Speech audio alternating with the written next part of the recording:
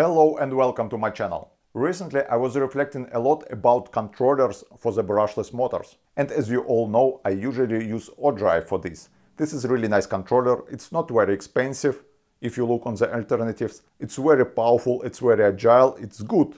But there is some drawbacks. And for me the main drawback is that you need to solder a lot of wires. This controller can drive two motors. So you have 3 wires from each motor, around 5 wires from each encoder. You also need to connect the serial communication, you also need power and breaking resistor. So in total you have something like 20 wires. And this is really complicated to put all these things with all these 20 wires in small space. When you don't have the problem with the space, this is perfect. What I really like, I like the solution which they use for the actuators. When they put the controller at the back of the motor like this, it's compact, small, and there is no many wires. This is one example. This is a controller from the company MJ Bots. They have a really nice YouTube channel. This motor is directly connected to the controller, and the encoder is built in this controller. There is no much wires, and all what you need to connect is 2 wires for the power supply and 2 wires for the CAN bus. And when you have many controllers like this, you just connect one after another. So you only need to have 2 wires for the power and 2 wires for the CAN bus through entire robot arm. I'm 100% sure that both these controllers are very powerful, very agile and capable of a lot of amazing things. But there is one controller which has really nice track record. This is a controller from the MIT Mini Cheetah robot dog. You all saw this video when this robot dog makes a backflip. This is amazing. I cannot make a backflip, I will break my neck. And what is nice that this controller is open source, meaning that we can try to replicate it and see how it works. And this is exactly what we're going to do today.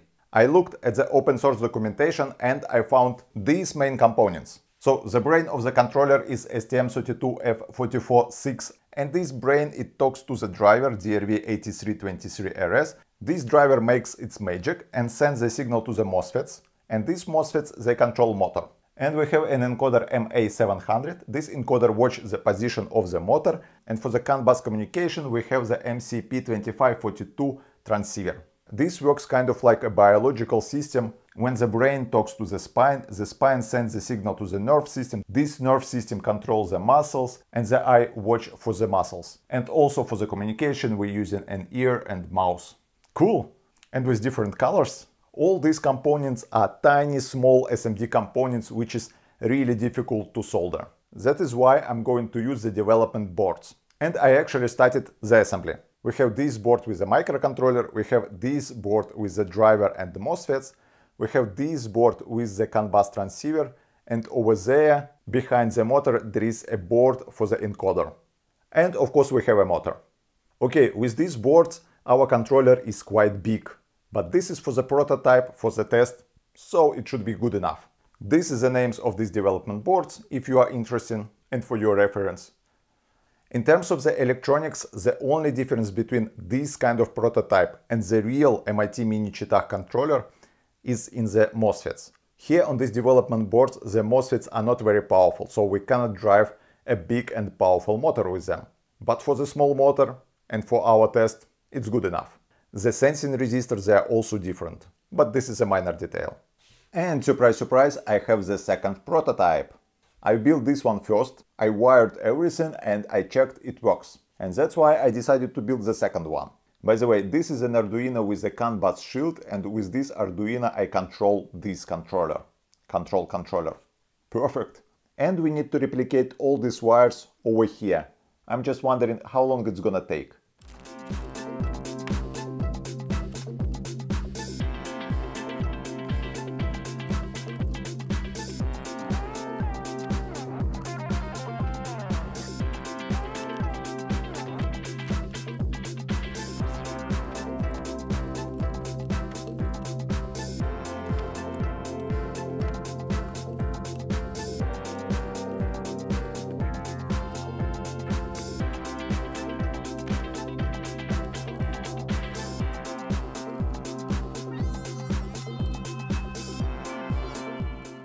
It took me only 20 minutes and 36 wires. For the first prototype it took me around 6 hours.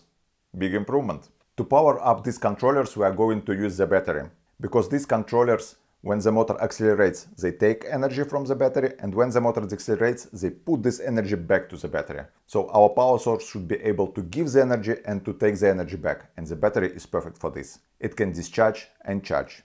And now we should take care of the firmware.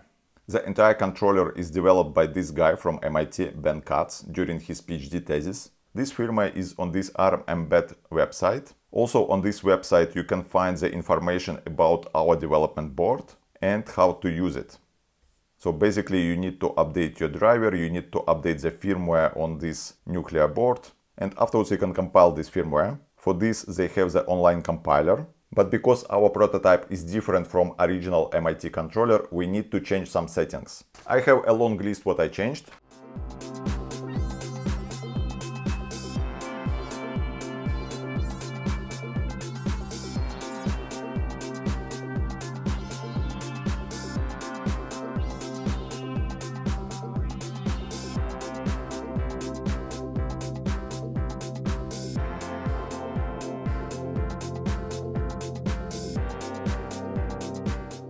These settings accounts for the difference between our prototype and the real MIT controller. And after you need to upload this file on the development board. For this you just push the compile button, it creates a binary file. Afterwards, when you connect the development board to the computer, it shows it as the external disk, and you need to put this binary file into this disk, and it's done. This controller, it has two ways to communicate: the serial port and CAN bus. The serial port you use once in order to set up the maximum current, the CAN ID, to do the calibration and stuff like this.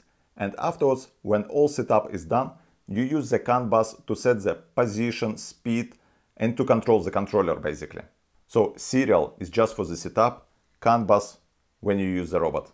To connect the serial, I use TerraTerm program. It's detected as external drive. Now connect the serial port. Now we connect the battery and we push the reset button. Immediately over here we have the information about our board, and if we push escape we have the commands. So we can do the motor mode, calibrate encoder, we can do the setup, display encoder, and set zero position. The first thing to do is setup. I already put all the parameters for my motor and for my driver board. You can also do the calibration. So we have the electrical offset and we have the winding resistance. Also, you can display the encoder data. This is very useful. Like this, you can see if your encoder is working. And now let's look at the CAN bus. As I told, I'm using Arduino with the SparkFun CAN bus shield. Let's quickly look at the Arduino code. This Arduino code is inspired by the code made by the developer of this controller, Ben Katz. This is the limit values for the parameters which we're going to send through the CAN bus. This is a variable which we send through the CAN bus. And this is a variable which we receive from the CAN bus. So the position, velocity and torque. So here we initialize the CAN bus. Here we set up all the pins. This is the main loop. And in this loop, if the joystick is pushed up, we increase the position value. If it's pushed down, we decrease the position value. And if the joystick is pushed right, we enable controller. If it's in the left, we disable controller. Here we send the CAN message. And here we receive the CAN message. And we print some data to the serial monitor. So we print the desired position, the output speed, and the output torque. This is a function to enable controller. This is a function to disable controller. This is a function to put the controller at 0. I don't use it here. This is a function to send the CAN message. And this is a function to receive CAN message.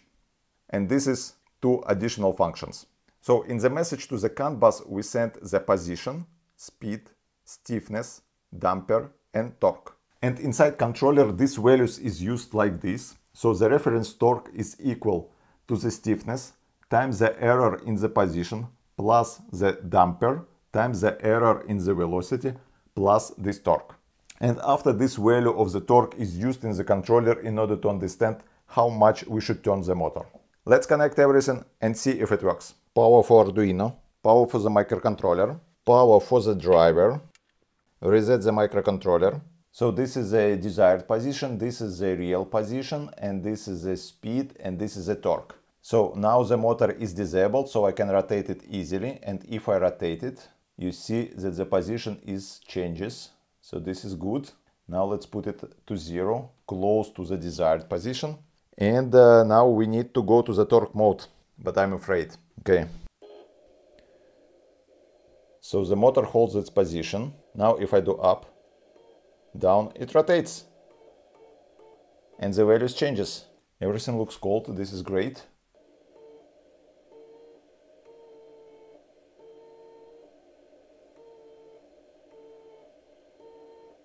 And you see, if I try to rotate the motor from its position, the torque value increases.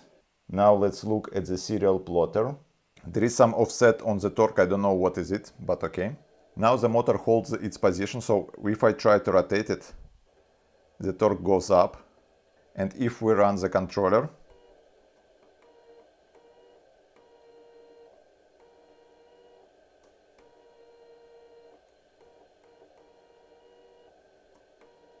this is cool.